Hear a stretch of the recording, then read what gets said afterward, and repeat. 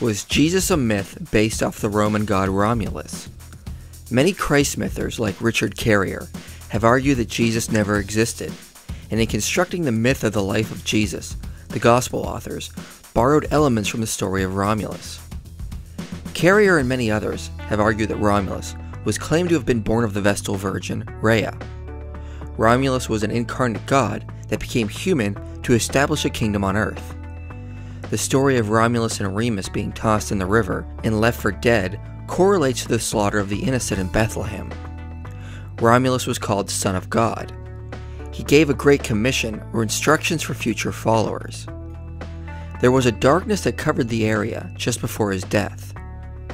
He was killed in a conspiracy by the ruling powers, like how Jesus was killed by the Jewish authorities. He was snatched away to heaven by a whirlwind, and later on made post-mortem appearances. His corpse went missing after his death, and he received a new immortal body that had a shining appearance. And Romulus was known afterwards as Corinus, who belonged to a triad of deities, just like Jesus. So if all these claims by various Christ mythers are true, then do we have enough evidence to suggest elements of the life of Jesus were copied from Romulus? Well, not really. In fact, we should look at the evidence in primary sources to see for ourselves what it says. First, neither Livy or Plutarch ever claimed Romulus was born of a virgin. His mother was a Vestal Virgin before conception, and she did claim the god Mars was the father of her twins, but Livy tells us this was because the god Mars raped her. That is not a virgin birth by a long stretch.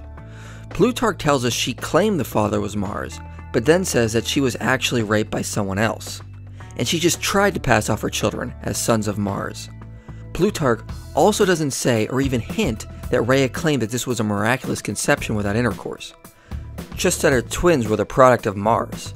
And given what we know about Roman mythology, the gods always made their children through some form of sex or release of their seed. So both authors claim Romulus was the product of rape. There is no hint of a virgin birth in either tale. This next one is not true. Plutarch seems to say Romulus was just sent by the gods and became a god or sort of like one after he was taken up to heaven. Not that he was already a god and became human, like with Jesus. Romulus seems to have come into existence at his birth and was only later appointed to godhood. Jesus is eternally God before he was human, during, and after. Plus, the kingdoms that each wanted to establish were far different as well, and that one should be pretty obvious. Also, even if Plutarch was implying Romulus existed as a god before his human birth, his writings actually postdate Paul by quite a few decades, so the Christians could not have stolen this from Plutarch. This next one seems like quite a stretch. Romulus and Remus were disposed of in a way that was actually typical of the day. Romans sadly would leave their infants in the wilderness for dead, which is nothing like Joseph and Mary fleeing Bethlehem because of a warning in a dream. I fail to see any real parallel except on very broad terms, and that is not good enough. This next one is true, but this was a general term for a lot of characters from the ancient world. Plus, this meant something different to the Christians. To be the Son of God for the Jews and early Christians specifically meant they were the Messiah. In Roman pagan mythology, the term typically means the product of intercourse of a god or goddess. This is unlike the story of Jesus, since he is fully God and claimed to be the Lord. So these really do not parallel once you look at the context of both cultures. Plus, even if the term did mean the same thing, it is far too general since many deities were sons in various mythologies. Romulus did give instructions for future followers, but it is nothing like the Great Commission that Jesus gave.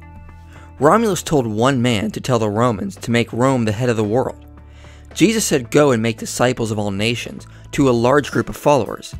These are completely different, and just giving instructions is common for a lot of deities, so it is far too general to form a parallel. This next one is partially true, depending on who you read, because our accounts actually contradict.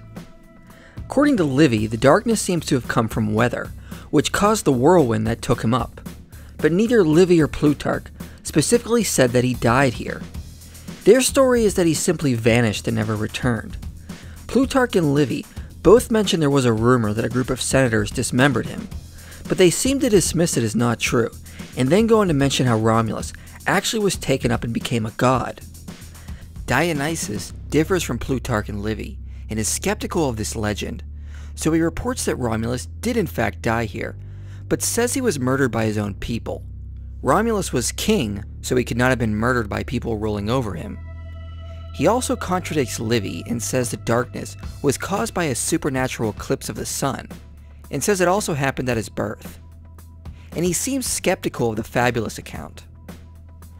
This next one would be a parallel to Elijah if true, which if legitimate would mean Livy copied the Book of Kings, but correlation is not causation, which is a piece of advice that Christ mythers should consider.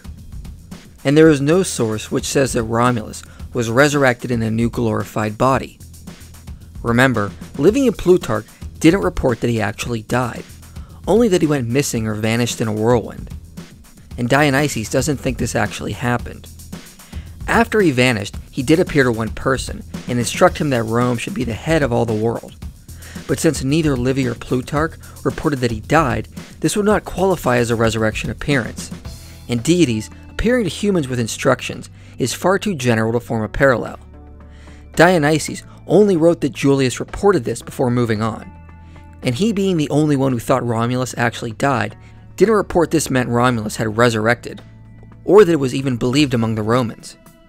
He doesn't go into the nature of the appearance itself, so it would be a conjecture to infer that this is definitely a resurrection appearance. Dionysius, being the only one who thought Romulus died, did not report his corpse went missing. He says patricians cut his body into pieces and then buried them, and no one even remotely suggests he received a new body. Plutarch says that when he appeared to Julius after his sudden disappearance, he was in shining and flaming armor, which is not to say that he was shining, but that his armor was.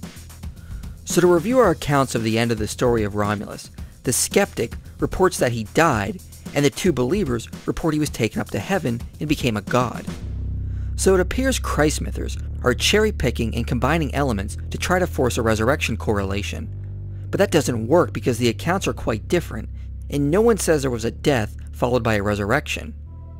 So there isn't really a correlation to the resurrection of Jesus. This last one doesn't correlate to the Trinity, since Trinitarianism is a form of monotheism, not tritheism, and we addressed this in a separate video. Remember, all of these authors are free online for anyone to read, so you can always fact-check mysticists when they make claims like these. And vague similarities that might correlate on some level do not prove one borrowed from the other. Remember, correlation is not causation. So since that is the case, there is no evidence Jesus was just a myth based on Romulus.